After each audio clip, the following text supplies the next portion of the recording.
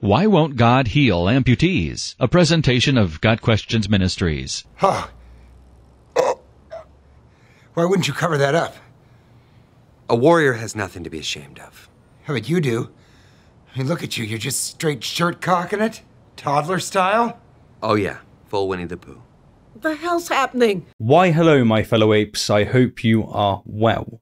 Today we're going to visit Got Questions, a ministry that, in their own words, seeks to glorify the Lord Jesus Christ by providing biblical, applicable and timely answers to spiritually related questions through an internet presence. And more precisely, we're going to review the 7 ways in which Got Questions ain't got answers, as they fundamentally fail to even take seriously the question of why God won't heal amputees.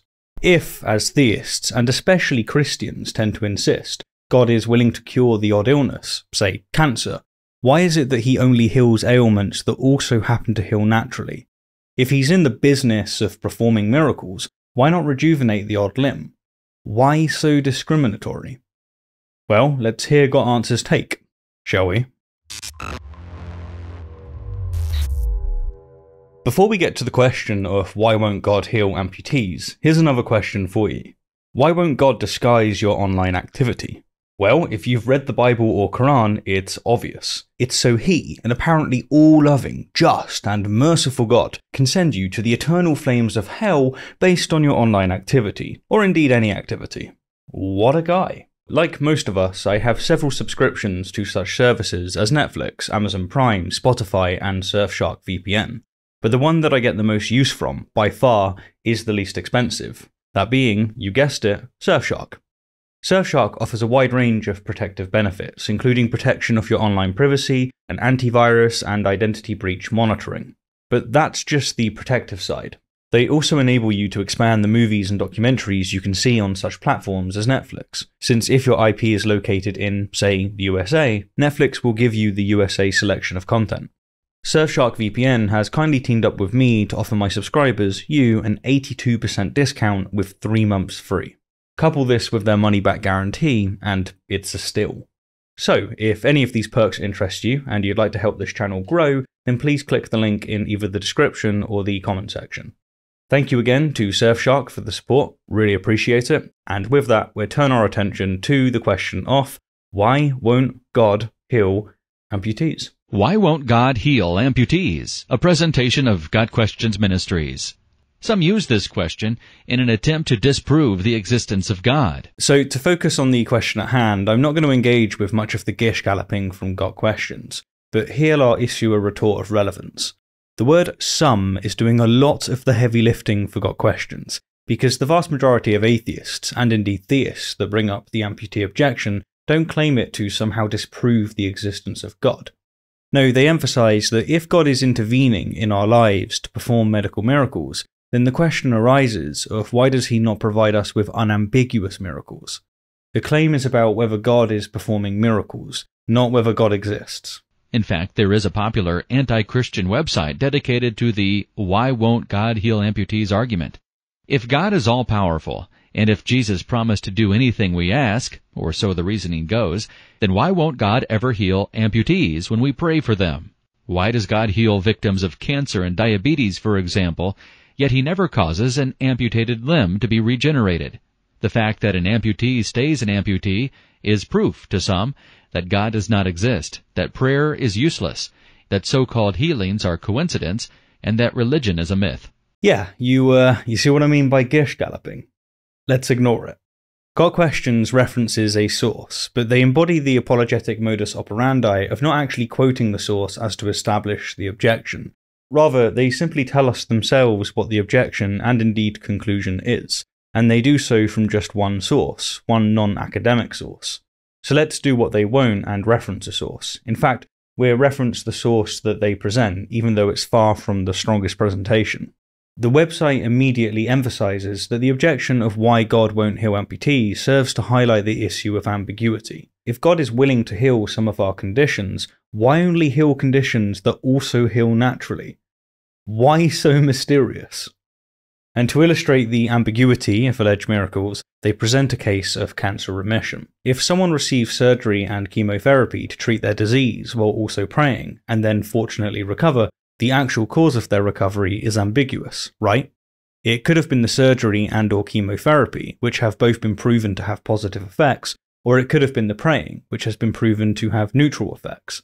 The authors also note, of course, that this ambiguity is present even in cases without medical treatment, because on occasion cancer patients recover through their immune system alone. The question at hand, then, is what role, if any, did God play in the recovery?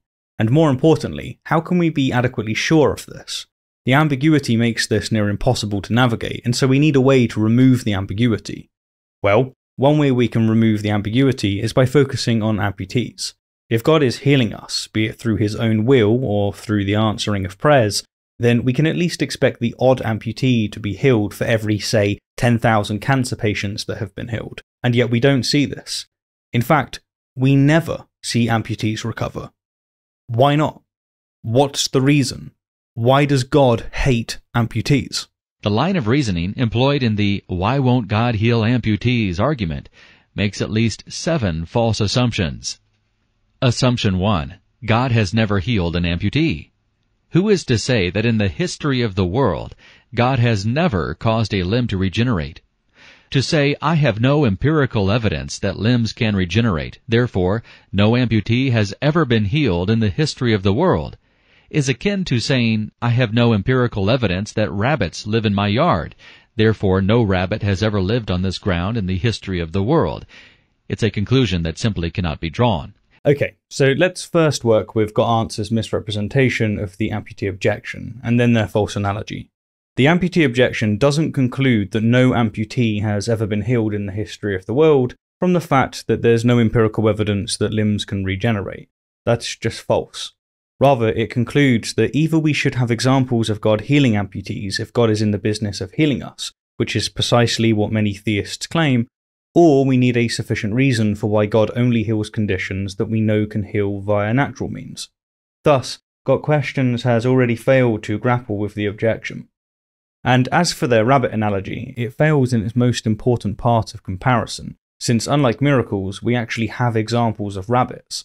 The existence of rabbits is not disputed. Thus, a more akin analogy would be to unicorns. There's many claims that unicorns exist, but all such claims happen to fall into the bracket of being ambiguous in their assessment. But if unicorns actually existed, we should expect to see, at least once in a blue moon, an instance that isn't ambiguous. Besides, we have the historical record of Jesus healing lepers, some of whom we may assume had lost digits or facial features. In each case, the lepers were restored whole. Mark 1, verses 40 through 42.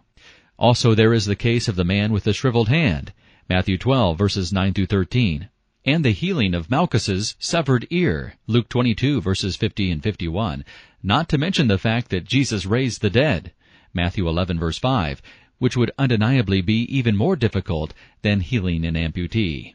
If Jesus once rejuvenated limbs and extremities, as Got Questions claims, and today the Almighty still heals conditions, as they also claim, then this only makes the amputee objection more pronounced. If God has regrown limbs in the past, then why has he stopped doing so today? Why is he only healing conditions that heal naturally, whereas in the past he was perfectly happy to heal conditions that don't heal naturally? What gives? Why won't God heal amputees? Thus, Got Questions' answer here only serves to bolster the objection. Assumption 2. God's goodness and love require him to heal everyone. Illness, suffering, and pain are the result of our living in a cursed world. Yes, a cursed world that God deliberately created. Cursed because of our sin. Well, you mean our distant ancestors' sin. Of taking an apple, which God, in his omniscience, knew they'd take. God's goodness and love moved him to provide a Savior to redeem us from the curse, 1 John 4, verses 9 and 10. But our ultimate redemption will not be realized until God has made a final end of sin in the world. Until that time, we are still subject to physical death. But the question isn't, why does God allow us to die, is it?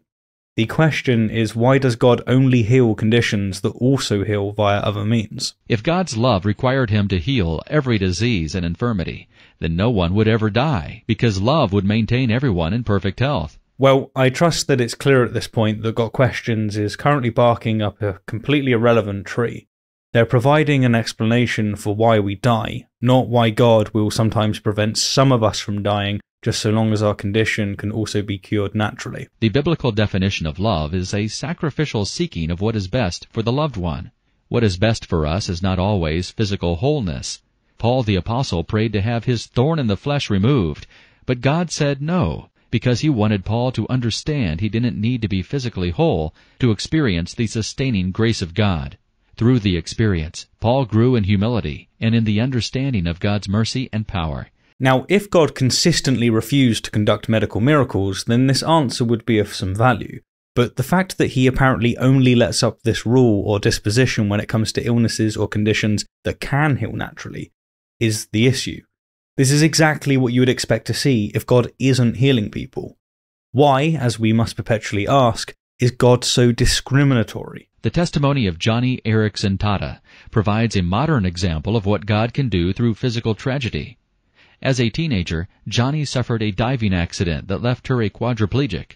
In her book, Johnny, she relates how she visited faith healers many times and prayed desperately for the healing which never came.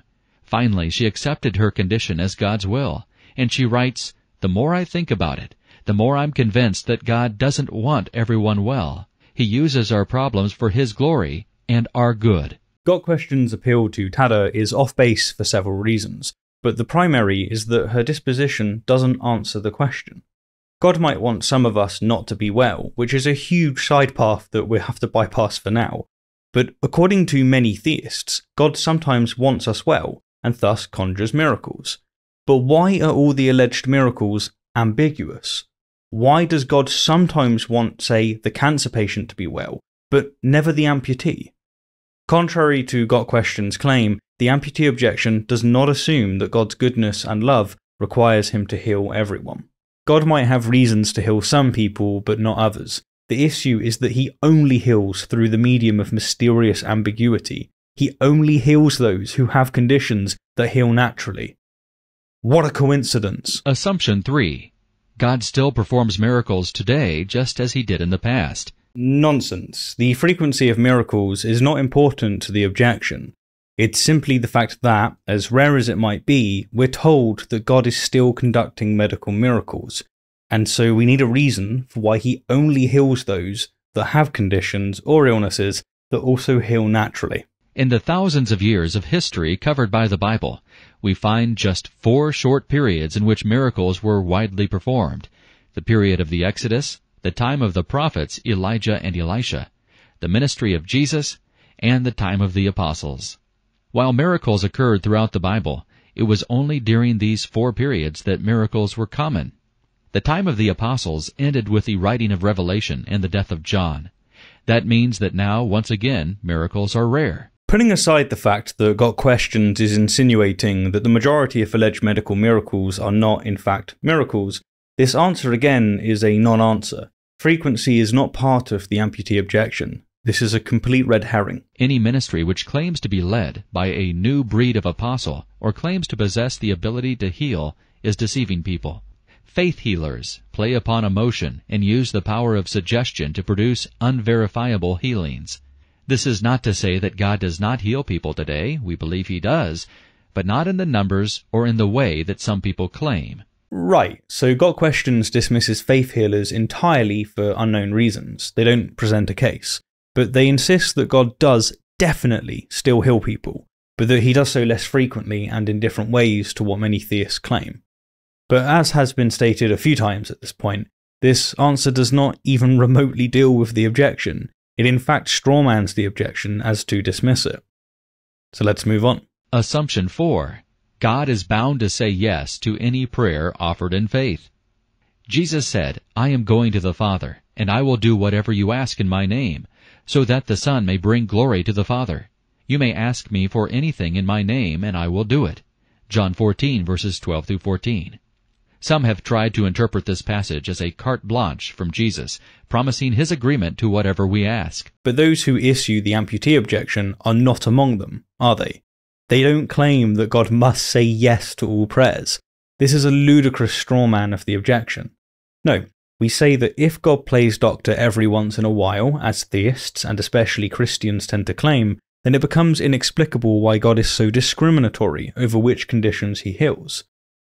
So with that, let's just move on to the fifth assumption that the amputee objection apparently makes, shall we? Assumption 5. God's future healing at the resurrection cannot compensate for earthly suffering. The truth is, our present sufferings are not worth comparing with the glory that will be revealed in us. Romans 8, verse 18. When a believer loses a limb, he has God's promise of future wholeness. And faith is being sure of what we hope for, and certain of what we do not see. Hebrews 11, verse 4. Jesus said, "It is better for you to enter life maimed or crippled than to have 2 hands or 2 feet and be thrown into eternal fire." Matthew 18, verse 8. His words confirm the relative unimportance of our physical condition in this world as compared to our eternal state. To enter life maimed, and then to be made whole, is infinitely better than to enter hell whole, to suffer for eternity. What absolute drivel. Answering the question of why God doesn't heal amputees by saying that God will heal them when they're dead is a pathetic cop-out. It doesn't even remotely attempt to grapple with the objection, and so unsurprisingly it doesn't offer an explanation whatsoever. It doesn't explain why God only heals conditions that also heal naturally. What's more, notice that according to Got Questions, and indeed the vast majority of Christians, an all-loving God will only heal amputees if they believe in Jesus. That is, they'll only get their limbs back if they're convinced of frankly insane propositions. Now, as much as I tend to try and respect Christianity because I respect Christians, I'm not going to sugarcoat this. If you believe that an all-loving God judges us not on our moral virtue, but on whether we're convinced of such things as impregnating angels, resurrections, and people being turned to salt, you're a fool. Assumption 6. God's plan is subject to man's approval. One of the contentions of the "why won't God heal amputees" argument is that God just isn't fair to amputees. No, it's that he's not consistent. It's almost as if Got Questions really doesn't want to understand the objection, isn't it? Yet Scripture is clear that God is perfectly just. Again, overseeing eternal torment on people whose only crime is using the bloody brain that God apparently gave them is anything but just. And in his sovereignty answers to no one. Romans 9, verses 20 and 21. A believer has faith in God's goodness, even when circumstances make it difficult and reason seems to falter. So, do those who stand behind the amputee objection insist that God's plan is subject to man's approval? No. Anyone who understands the objection knows that this is not, at all, an assumption made. We're told that God conducts medical miracles, and the objection is the question of why God only heals those conditions that also happen to heal naturally. Why is he so damn discriminatory against amputees? Assumption 7. God does not exist. This is the underlying assumption on which the whole "why won't God heal amputees" argument is based. What a ludicrous thing to say. If those who issue the amputee objection did assume that God doesn't exist, then they wouldn't be talking about amputees, would they? They'd simply say that they have a rebutting defeater against faith healing. They'd state that God doesn't heal any condition because God doesn't exist. But no, the objection doesn't assume that God doesn't exist. To the contrary, in fact, it assumes that God does exist. It assumes, as theists tend to claim, that God is healing conditions every once in a while. Those who champion the "why won't God heal amputees" argument start with the assumption that God does not exist, and then proceed to buttress their idea as best they can. For them, religion is a myth, is a foregone conclusion, presented as a logical deduction, but which is, in reality, foundational to the argument. What about the theists that issue this objection? Are they starting with the assumption that God doesn't exist as well? Really? What's more, the conclusion of religion is a myth simply cannot be arrived at from the amputee objection, since there's a ton of religious views that don't claim medical miracles. Honestly, this is shoddy work from Got Questions, and I'd like to tell you that it's not a representation of their standard quality, but it is. In one sense, the question of why God doesn't heal amputees is a gotcha question, comparable to can God make a rock too big for him to lift, and is designed not to seek for truth, but to discredit faith. And now, if it wasn't already clear, Got Questions is assigning nefarious motives to those that disagree with them. Bravo, how very Christian of you. But talking of the omnipotence paradox of whether God could create a stone so heavy that even he couldn't lift it, what's been the response to this question? That's right, theists have offered many proposed solutions, with many fundamentally redefining omnipotence. But before we can achieve, to put it nicely, such progress when it comes to the amputee objection, we need, at the very least, for theists to actually respond to the objection, rather than finding 7 different ways of ignoring it.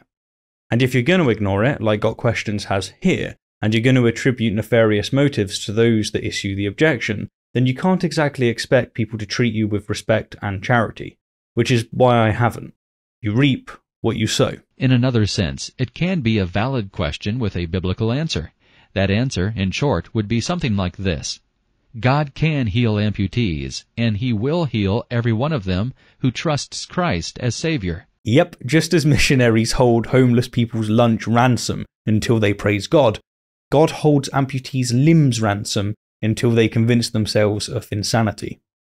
Brilliant. What just incredibly just, merciful, beautiful God you've got right there. The healing will come, not as the result of our demanding it now, but in God's own time, possibly in this life, but definitely in heaven. And by possibly in this life, what Got Questions means is if you've got an illness or condition that can heal naturally, then God might heal you in this life. But if you've got an illness or condition that can't heal naturally, then God will only heal you when you're dead. And why is God so discriminatory? Why does he despise amputees? Well, Got Questions ain't got answers. Anyhow, as always, thank you kindly for the view, and an extra special thank you to my wonderful patrons and YouTube members. Your support is truly appreciated.